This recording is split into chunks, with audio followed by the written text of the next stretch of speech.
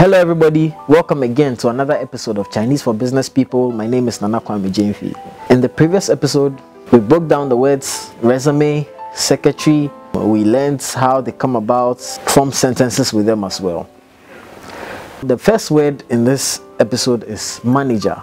We have come across the word manager and it's Jin Li. Jin Li. What we don't know is how this word came about. Jin Li, right? Jin here means to pass through,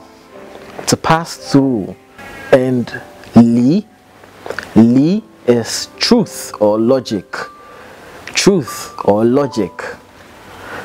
Now you may be wondering, how is this manager? How? The manager, aside everything else, goes through the whole truth of the business, whether good or bad, so that he or she knows how best to run the business, how best to push the business or take the business forward.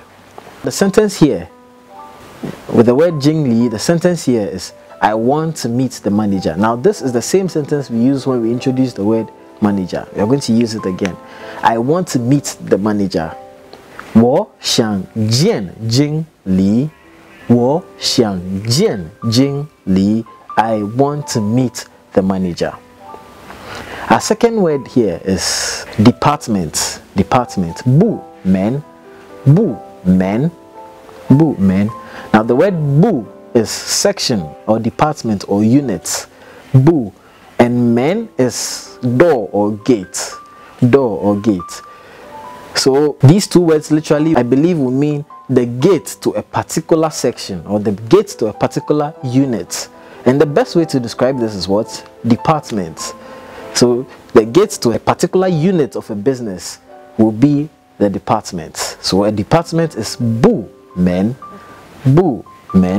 So our sentence here would be, how many departments does your company have? How many departments does your company have? 你的公司有几个部门？你的公司有几个部门？ Now G here, 几个 means how many. G, when you're asking how many, use G.